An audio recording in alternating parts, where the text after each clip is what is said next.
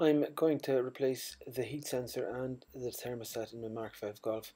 I'm after driving the car about 20 miles, and as you can see the heat gauge still isn't registering, but having said that, I'd imagine the problem is the actual thermostat, given that it's such a cold day outside and I don't need a heat sensor to tell me that the heater in the car isn't working great. But considering I'm going to open the system at all, I'm going to replace both parts, save me going back and doing one of them again. They're not very expensive parts anyway.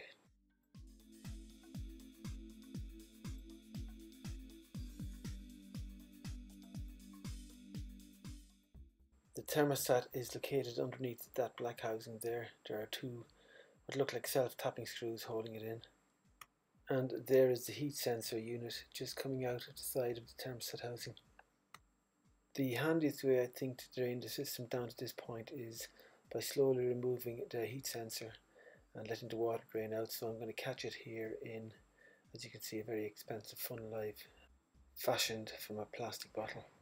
And I'll just squeeze in a plastic bag here just to catch the flow. Using a pliers, I just pull straight out the plastic clip that holds the heat sensor, and I will slowly release the heat sensor now so as to let the water out slowly. I won't just pull it straight out.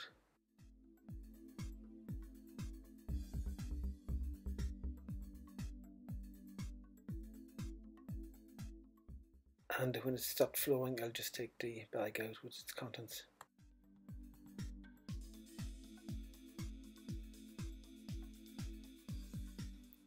Next, I'm going to put a plastic funnel underneath the thermostat housing, but first I'm going to have to just remove this clip that holds the gear shift. Make a little bit more room to work. Put a little pressure outwards on the top spring and just slide it back. It should pop off.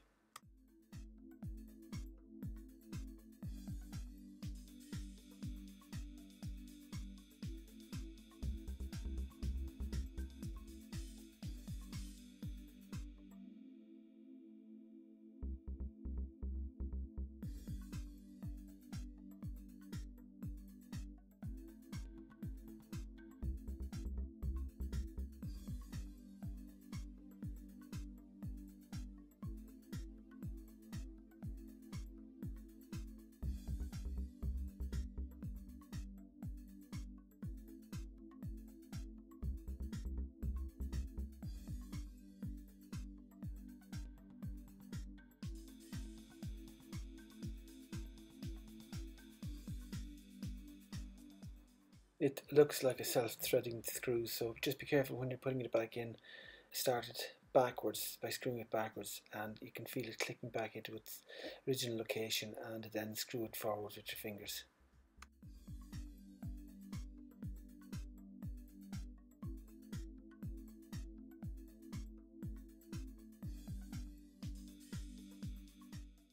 And once I break the seal on the thermostat housing, there's a small little bit more water to drain away into the plastic funnel and into the plastic bag.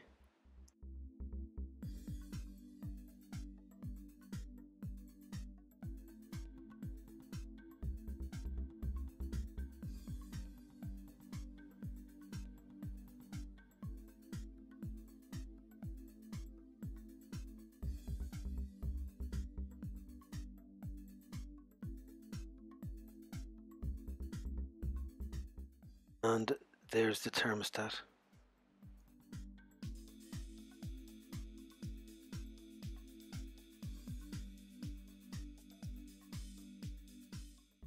And that pin in the thermostat slots into a hole in the housing, keeping it centered.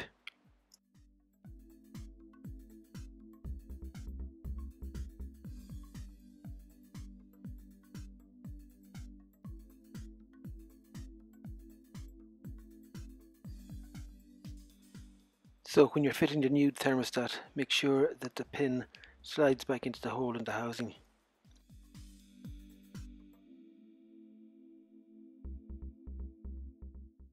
And as you can see there, the actual gear shift itself can slide a little bit more forward to give it a bit more room.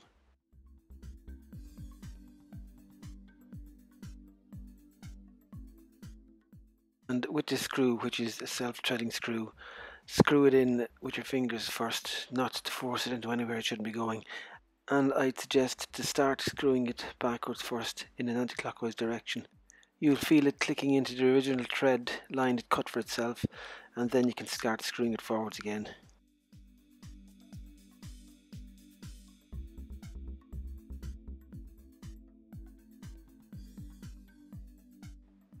And I tightened them up a little bit at a time each side until they were tight.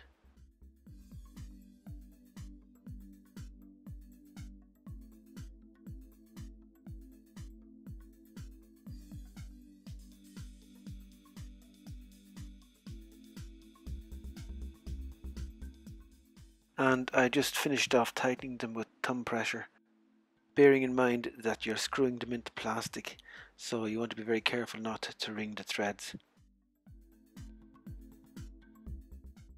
And now to rehouse the gear shift and put back on the clip.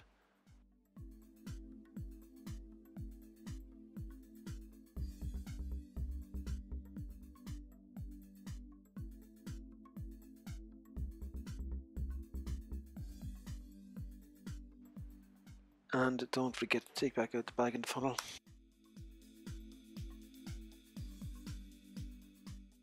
Now to refit the new heat sensor, not forgetting to slip on the rubber sealing ring. And when it's in place, this little clip slides over the body of it like this and keeps it from sliding out of its housing.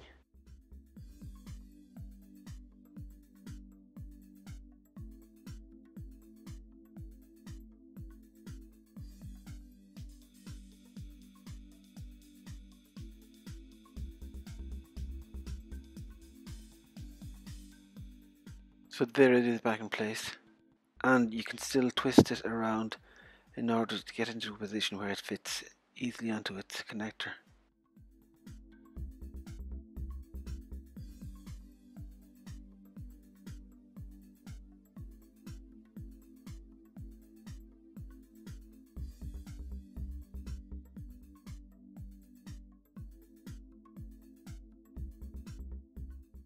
When you're topping up the reservoir, just be aware that you may have to keep topping it up a few times as the water that's in the reservoir circulates through the engine where you've drained it out.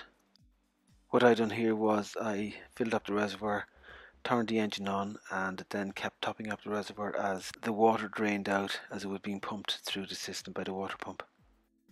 Turned the heater on full blast in the car as well, just in case some of the water has drained out of that area as well.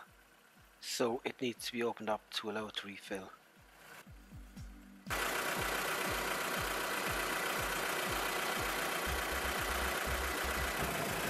Put the reservoir cap back on and just let the pressure build back up into the system, and then just check around for leaks, especially where you've worked.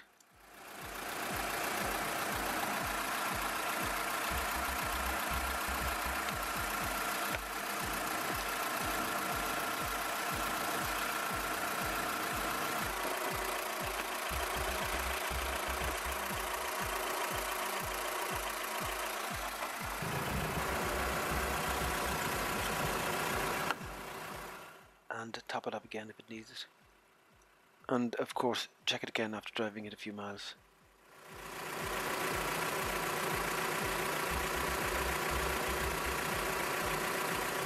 And there's the heating gauge showing that it's back in business.